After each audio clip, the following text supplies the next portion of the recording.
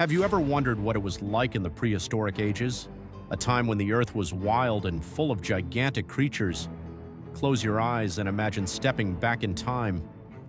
Let's take a trip to a world millions of years ago. The prehistoric ages were full of amazing landscapes. There were no cities, no cars, just towering volcanoes, roaring rivers, and endless green forests. Plants were huge, the air was warm, and strange creatures roamed everywhere. Look up. That's a Brachiosaurus. It's as tall as a house and loves to eat leaves from the tallest trees. Imagine standing next to one.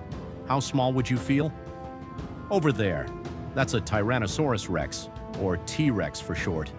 It's a fierce hunter with teeth as sharp as knives. But don't worry, it only eats meat.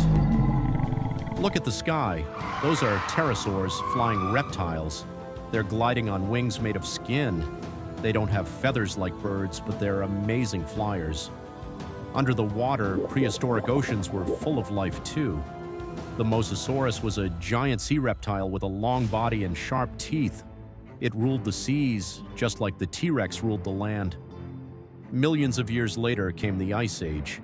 The Earth became very cold, and woolly mammoths walked through snow-covered lands. They used their long, furry trunks to find food, and don't forget the saber-toothed tiger with its giant fangs. So, have you ever wondered about the prehistoric ages? It was a time of giant creatures, incredible landscapes, and amazing adventures. And guess what? Scientists are still learning about it today. Maybe one day you'll discover something new about the prehistoric world. Keep wondering, exploring, and learning. You never know what amazing things you'll discover. Thanks for watching, subscribe, and like so you don't miss out on our next adventure.